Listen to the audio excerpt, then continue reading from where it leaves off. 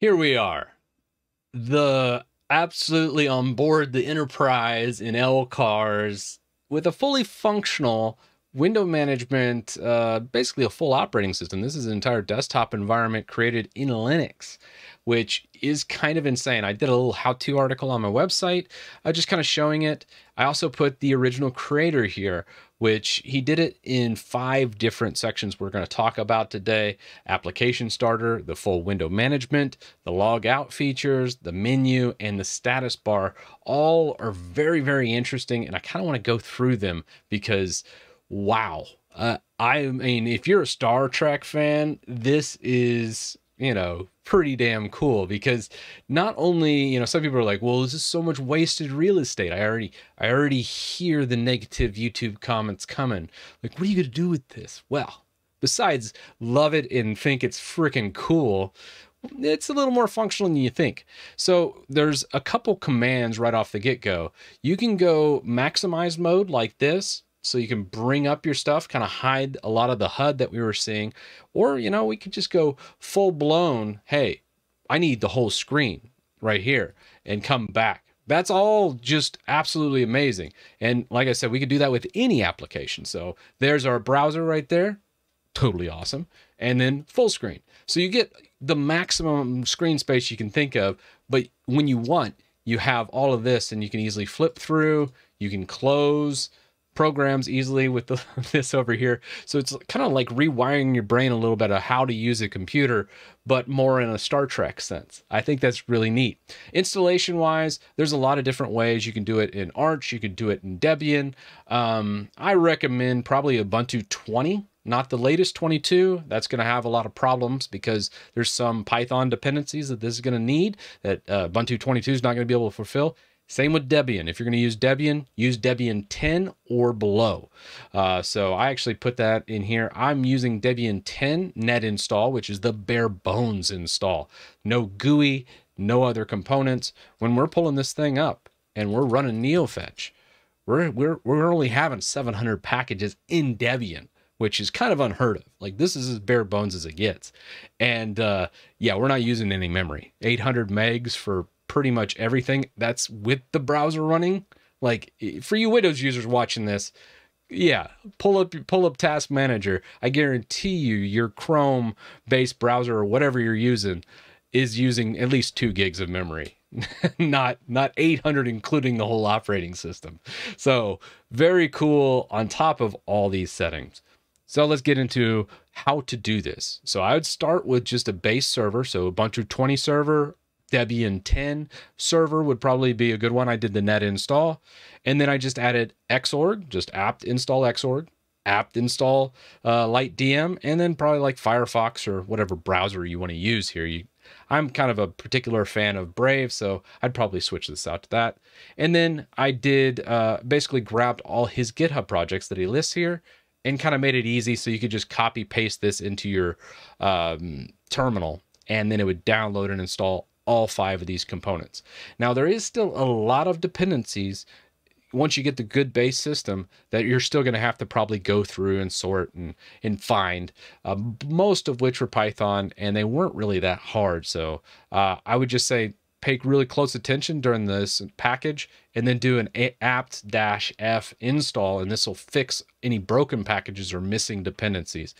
Usually this grabs everything in my examples. And then we'll get into the actual initial configuration and kind of what all this is up here, because some people are like, okay, looks cool, but what does it do? And how do I change it to my system? So that'll be a neat one. So let's first break down, go to the manual and break down some of the parts of LCARS, which is neat. I can't believe some nerd thought all these up. It still blows my mind.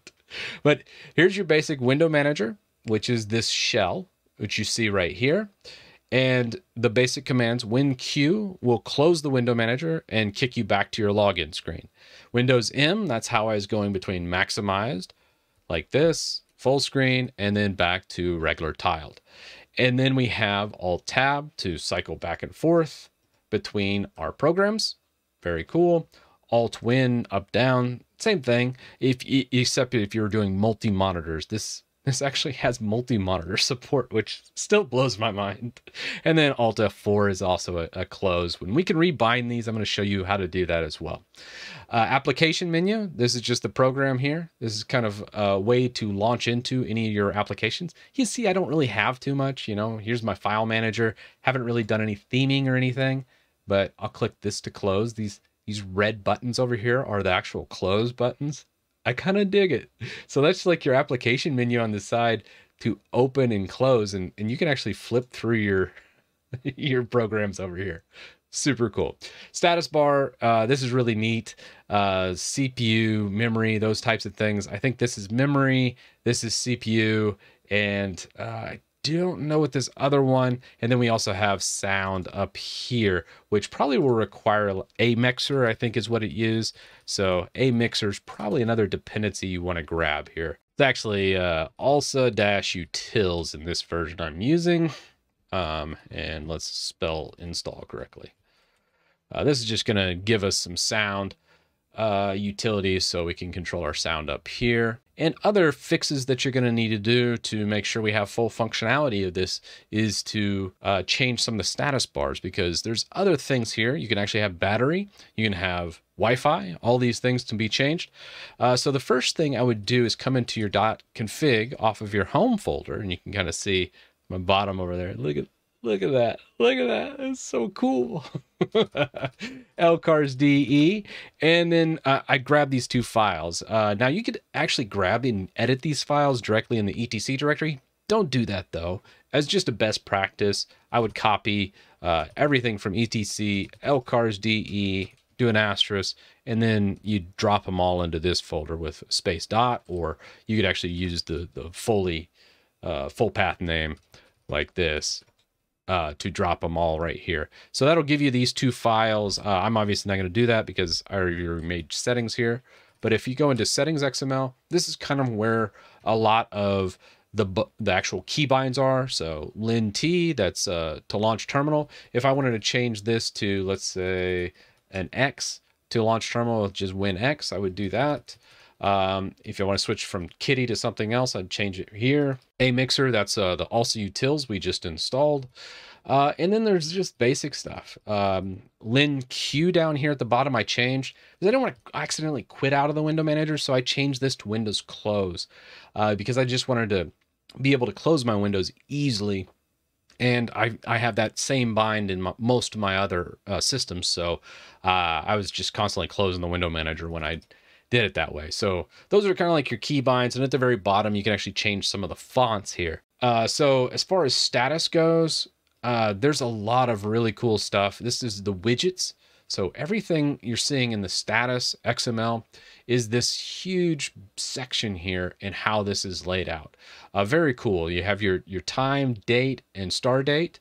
This is the width. It always starts usually aligned right here and then kind of makes its way over.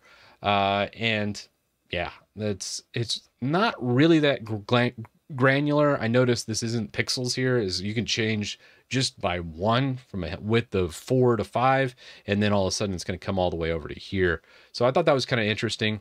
I commented out Wi-Fi status and battery status. So if you have a laptop, you probably want to not have these commented out. So just take out the exclamation dash dash and then the dash dash here, and then change the values to be whatever in your system. So your Ethernet status is probably going to be different from mine. So if we pull up a new window and just do like an IPA, you can notice that my Ethernet status right here is actually EMP1 as 0.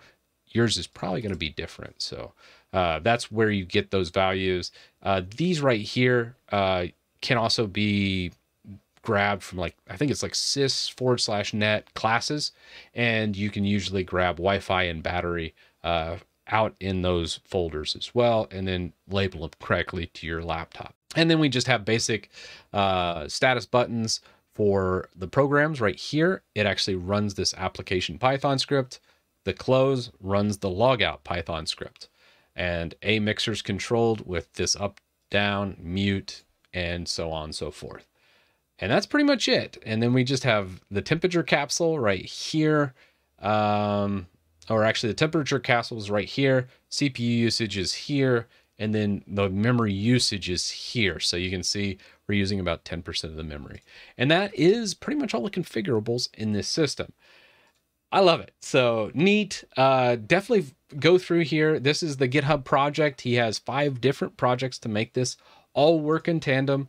I have all this labeled on my website. I even made some custom images that if you're interested, if you're a Chris Titus member, by all means, go download them. They're all part of the membership. Or if you just want to buy this outright, they're all available. I put a virtual machine in there so you can tinker around with this with all my customizations. And I also did a Clonezilla backup so you could restore that image to whatever computer you wanted and just play around that way as well if you don't want to do any of the work. However, if you do and you really want to break it down, I'm going to try and evolve this kind of cheat sheet right here and keep it kind of going and helping this project along. Just give it a lot of things. If you're going to donate any money, go through here. I bet you if you go through his GitHub, you'll find a donation link somewhere, because give this guy a shout out. It's just so darn cool, which if I come into his home, go to the GitHub project here. They have a Discord, which is neat, but it's all run by this guy, software engineer and craftsman out of Germany. My hat is off to you, good sir. This just made my whole week. I had so much fun setting all this up, and I just wish more people can appreciate your work because, dude, amazing. Great job. With that, let me know your thoughts in the comments, and I'll see you all in the next one.